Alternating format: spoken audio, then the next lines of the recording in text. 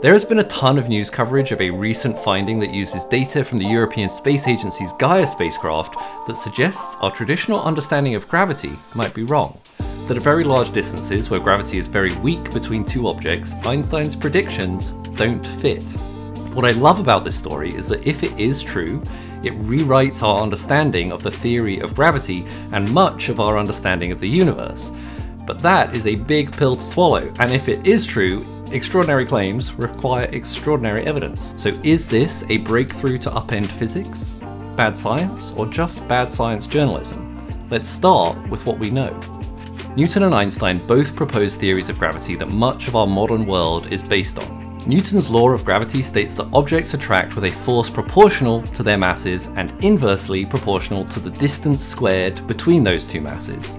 Einstein's predictions are similar, but involve thinking about space and time as a cosmologically connected blanket.